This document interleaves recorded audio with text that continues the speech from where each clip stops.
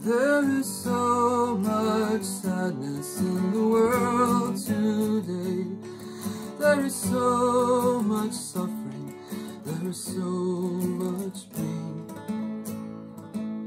Sometimes it's hard to believe there's a heaven above us, or that if there is, that it could compensate for the suffering we see down here. When this despair overtakes me, the only thing strong enough to jolt me back to reality is the image of Jesus taking the suffering of the world upon himself. And I see that there is so much goodness in the heart of God. There is so much goodness in the heart of God.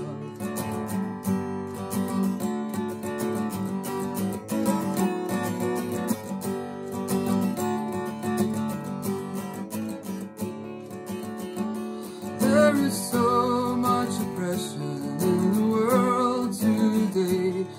With all this tragedy, the skies can look so gray.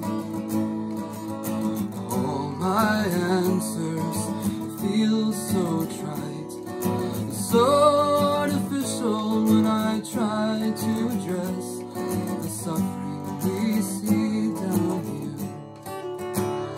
I don't have any answers anymore. All I have is this image of Jesus suffering with his creation, and in him I see that there is so much goodness in the heart of God.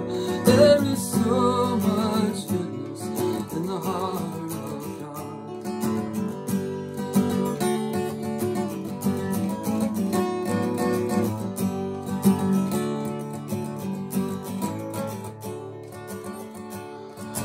There will come a day when all shall be well, and all shall be well, and all manner of things shall be well. There will come a day when all shall be well, and all shall be well, and all manner of things shall be well. There will come a day when all shall be well, and all shall be well, and all manner of things shall be well.